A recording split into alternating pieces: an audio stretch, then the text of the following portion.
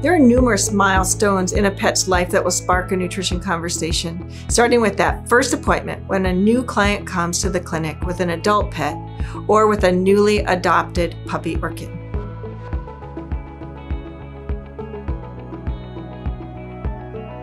I always ask clients if they've owned a dog or a cat before, as a way to gauge their experience level and gather information. I also ask if they have questions about food, and then I offer suggestions to start them on the right path. This visit is also an ideal time to show them how to do a body condition score. Another important topic, specifically for puppy and kitten owners, is spaying and neutering, which will cause a decrease in their energy needs. It'll be important to make a food change or adjust food intake whenever a pet is spayed or neutered, so it's important to have a follow-up plan.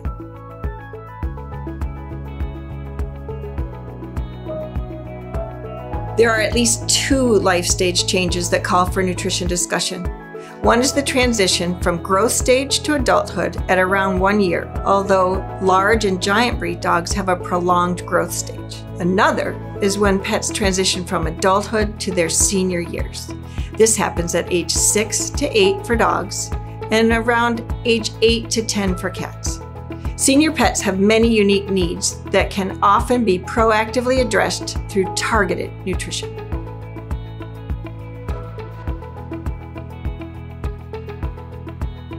Depending on the climate, there may be times during the year when pets spend most of their time indoors or are less active. Changing seasons may bring about activity changes, and these changes can impact their nutritional needs. With this in mind, some pets will do better with a diet change to meet their different seasonal needs, or a summer diet and a winter diet.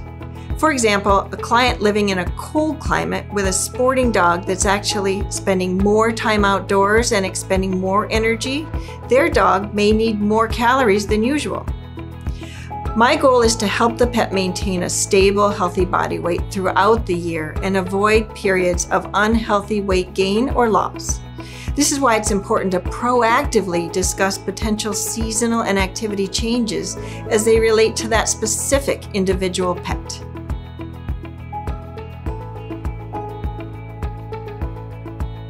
There are several other events that should trigger a nutrition conversation.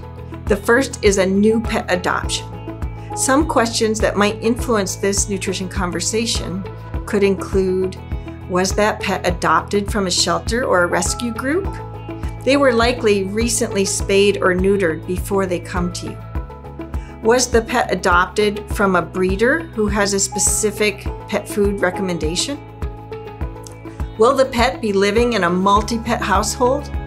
Although clients very often want all pets to eat the same food, you should have a conversation about the individual needs of each pet and help them create a culture where each pet's needs are being met, and that pet's needs will likely change over their lifespan. And finally, is this a rescued pet who's in poor health? If so, you'll want to recommend a follow-up visit so that you can be sure this pet is firmly on the path to success.